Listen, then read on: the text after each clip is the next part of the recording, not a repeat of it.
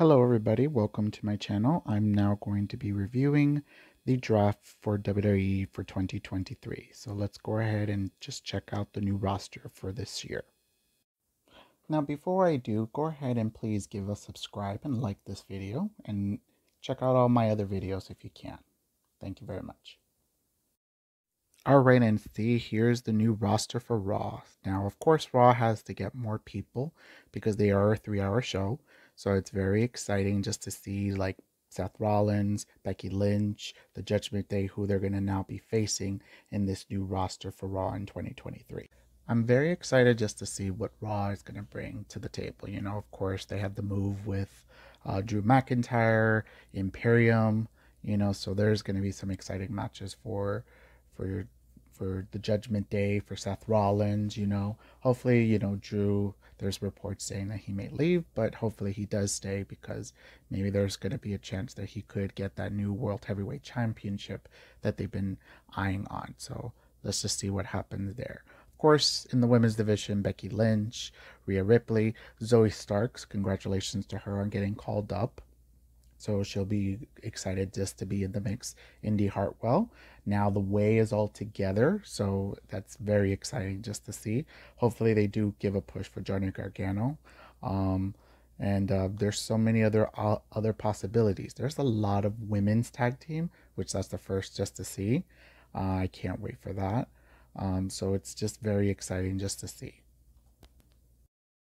Alright, and now it's over to SmackDown. Now, of course, they had a smaller roster boost because, of course, it is a 2-hour show. It's on Fox, so basic network.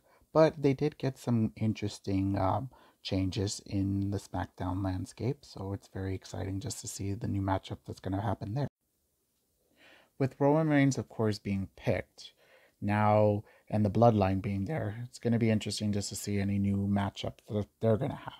I mean, of course, there's Bobby Lashley. That would be exciting just to see.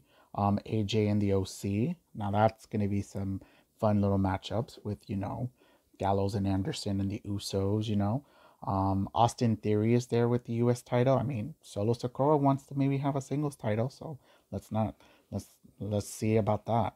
LA Knight, I would like to see him face Roman. That will be a star-studded type of match for him, so that way he can boost his stock. Of course, Bianca and Charlotte are together again in one brand, so we're gonna have that. Will probably be our WrestleMania match. They still do have Asuka there, so of course Asuka probably could be in the mix.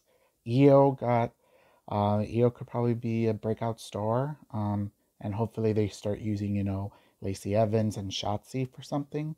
And there's some potential there. Now, there is a lot of trios in this division, which is very interesting just to see in regards about that. So, I mean, could you imagine if WWE decides to do a trios title? But I doubt that. But it's exciting just to see what's SmackDown going to bring for 2023. Alright, and let's not forget about the free agents that was announced. Now, these are some interesting people names that are in this free agent type of limbo, but let's just see what they're going to do in the 2023. Of course, with the free agents, they did say that they can appear on both Raw and SmackDown. So, Brock Lesnar, of course, he wouldn't mind going to both Raw and SmackDown, and probably Fox and Universal is probably happy about that. So just to have Brock Lesnar.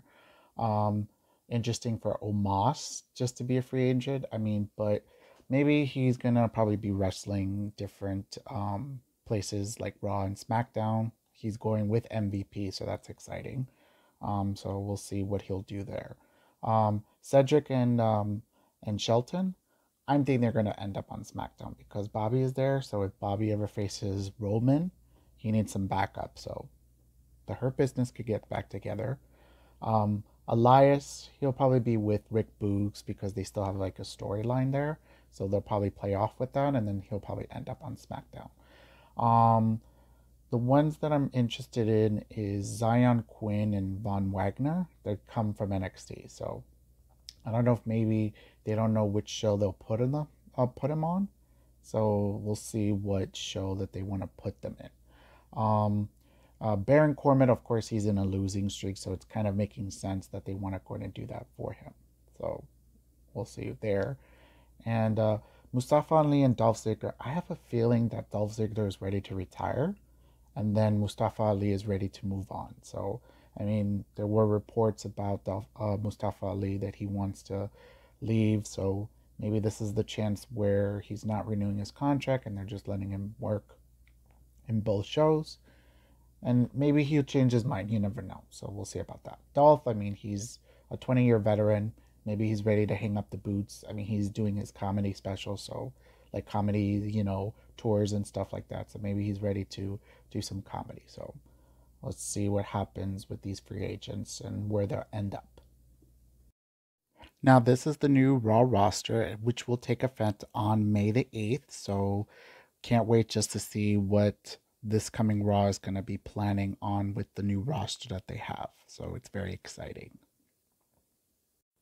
Now, what matches did I not mention in this video? What matches do you like to see? Who are you happy for that got called up? Who moved to Raw or SmackDown? What do you think about the free agents? What are your thoughts about the women's division on both Raw and SmackDown? What are you thinking about the World Heavyweight division and the Universal Championship division? Do you think they're going to introduce trios titles? Go ahead and leave some comments down below in this video. Thank you very much for taking your time for watching. See you next time.